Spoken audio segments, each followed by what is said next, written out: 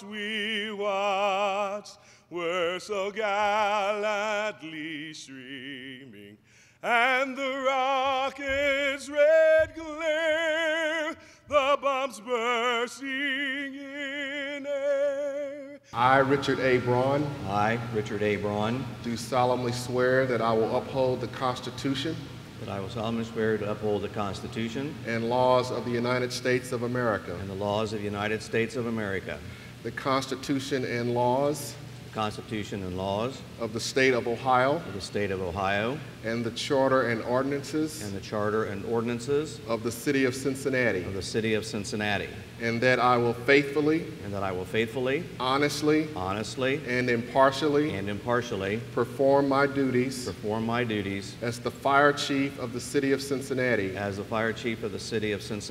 to which position I have been appointed according to law and to the best of my ability. Congratulations. Thank you.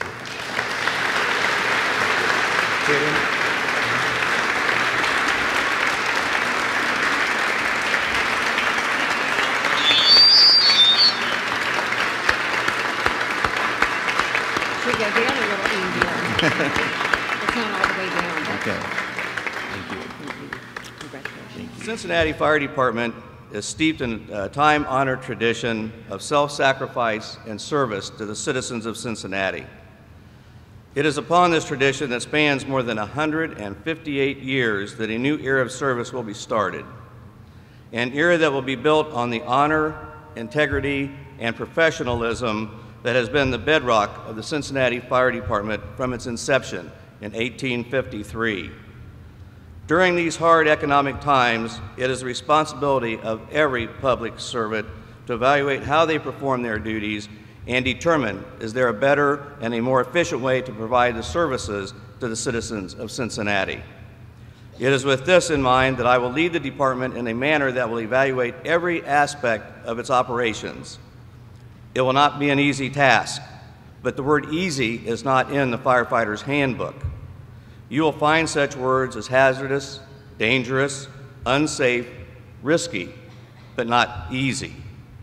Firefighters are, by their very nature, used to taking on jobs that require thinking outside of the box. It is this trait that will provide the ideas and the innovation to transform the department into an industry leader in both fire and EMS. The major focuses will be on fire and EMS responses, beginning at the dispatch center and ending with the last company to leave the scene. Which equipment is dispatched and the overall deployment of resources will be looked at in order to provide the adequate coverage for not only the day-to-day emergencies, but for large-scale disasters, both natural and man-made. Fire prevention and public education are pivotal in the efforts to make a collaborative effort with the neighborhood associations in providing CPR and AED training to the citizens, along with a smoke detector placement and testing program. These are just a few of the areas that can be addressed and advanced. Training will be increased to include officer training, as well as in-service training for all units. The great coach from Ohio State, Woody Hayes, once said that a team is getting better or it's getting worse. It's never standing still. We will continually strive to be better. I would like to begin the process to have the Cincinnati Fire Department accredited. This requires an exhaustive self-analysis of the entire operation of the department, followed by a lengthy peer review which confirms that you are meeting the core competencies set by the accreditation board. An extensive 5-year plan is required, and action steps to meet the goals set in the 5-year plan must be addressed yearly in order to maintain the accreditation.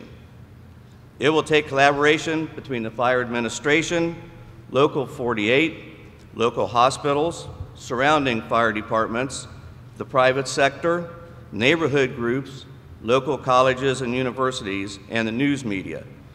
City Council, the mayor, and the city manager all will have to play an integral part in order to have these steps put in place.